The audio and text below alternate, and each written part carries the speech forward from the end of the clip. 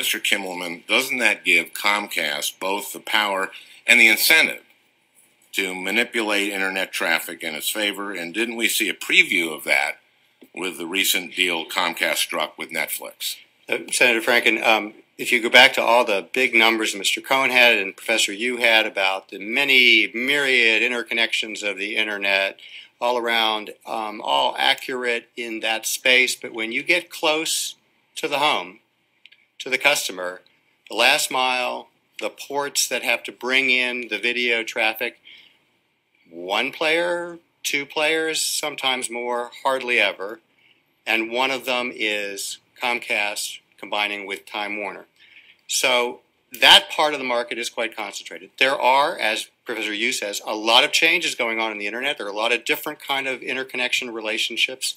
What we also see is a lot more proposals for usage-based pricing that wasn't there before, data caps. Can you explain what those are? Just that instead of getting a flat fee for eat as much as you want for your internet usage, that above a certain level your prices go up. Or that you pay per certain amount of usage and there's no flat fee. Unless it's a Comcast product like Xfinity. So there are some products that are dealt differently with by cable companies and under a different set of standards and arguably preferential to what a competitor has.